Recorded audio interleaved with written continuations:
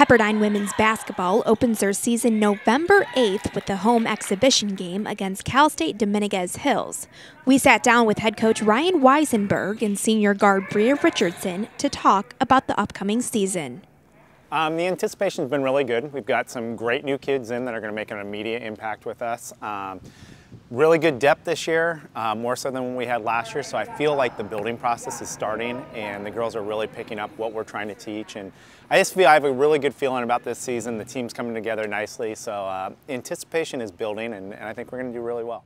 Everybody's very excited for the season to start. We're really anxious, and it's so nice that we get to play our first game Saturday, so everybody's just really pumped and focused on doing the things that we need to do to win.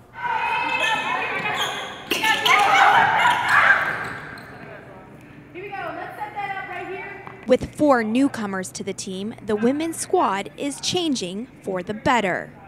They're bringing a whole different intensity and focus, which I guess you'd call vets or our upperclassmen are picking up on, and they're integrating really well, and I like it. There's more high fives, there's more laughter, there's more hard work, they're competing with each other, so it makes things really good. This year's team is very, very special. We're clicking and bonding outside of the court, which is very, very important to translate into success on the court. So I think that's going to be our biggest factor in making us a winning team this year. And according to Coach, that factor of winning is coming together and playing as one.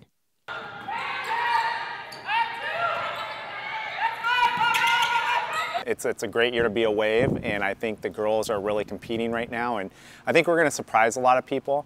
Us playing together is going to be the real key. It's not about the wins and losses. Those will take care of themselves if we come together, we stay injury-free, we keep working with each other and competing with each other. And for Richardson, a senior guard, her goals are to be more vocal and encourage her teammates as much as possible.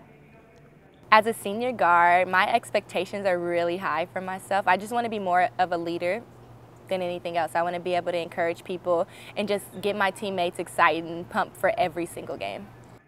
Our goals for this season, we have 3. We're focusing on team accountability, team first attitude, and also competitiveness, and that's going to translate over into what you guys see when we begin to play. After last year's season, this year's team's goals are above and beyond just conference play. You know what, the biggest, and it's a lofty goal for us, is to get to the postseason play.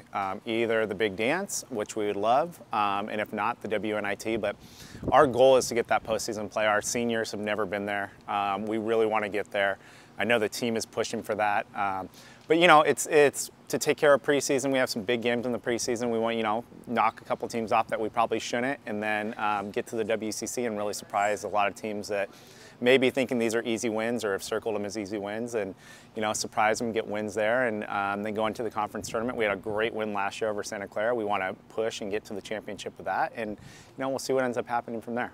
For PepperdineSports.com, I'm Olivia Arns.